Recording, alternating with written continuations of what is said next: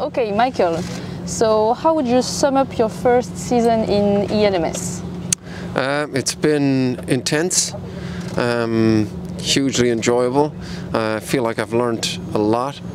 It was a big step for me coming from the Sports Cup to this.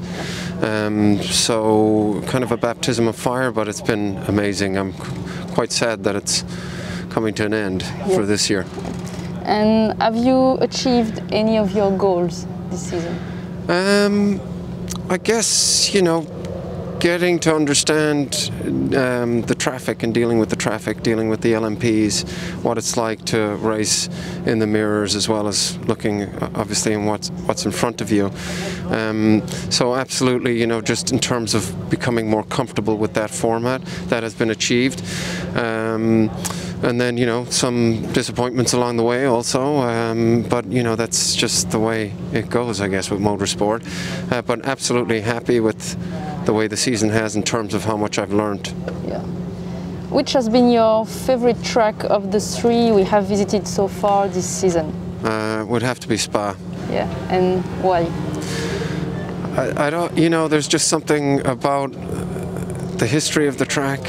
The setting of it. I like tracks that have different undulations and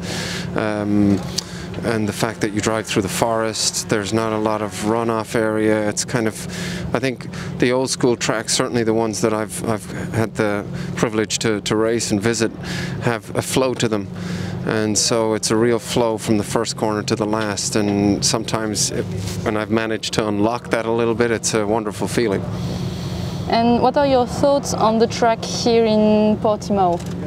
I love it here. This is kind of my home track. I live in Lisbon, so I've come down here and done some test days here. It's, I think out of all of the new tracks, it's my favorite. Again, it's got a flow to it. There's elevation. It's very challenging. There's technical parts of the circuit. There's fast corners. I love it here. Yeah. And you've said your ambition is to compete at the 24 Hours of Le Mans. What makes Le Mans special to you as a driver?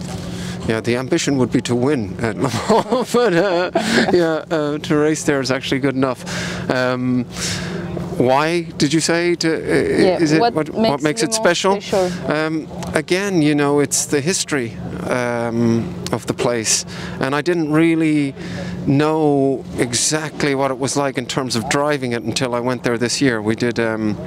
I did a race in the GT3 Cup car, and I just can't wait to get back there. It does something. There's something about the track that's very specific, very special, very hard to describe actually. And there's an atmosphere there. The fact that you're racing on part road circuit and part track circuit, it's just a very, very unique place. Yeah.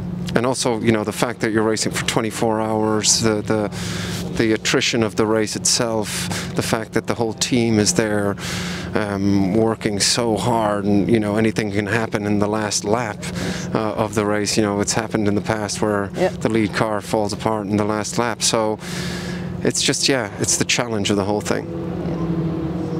Has it been difficult to balance your acting career with your ambitions as a racing driver? Not really, because I just stopped acting. So it's very tricky for me to do the racing and the acting at the same time because of insurance reasons.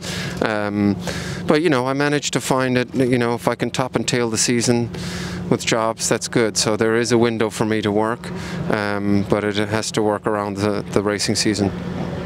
And would you consider combining your acting and racing careers to star in a film such as Le Mans 66 or Rush if the opportunity arose? Absolutely. It's been a lifelong ambition for me to bring this sort of sport to the screen and be part of that. It's been something that I've been working on for many years.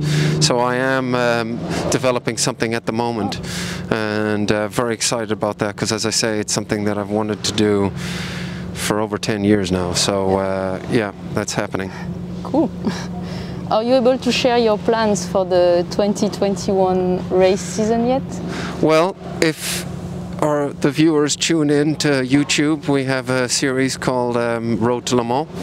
The first episode dropped on the 23rd of October, and all will be revealed on that series. Okay, great. Thank you. Perfect. Thank you. Thank you so much.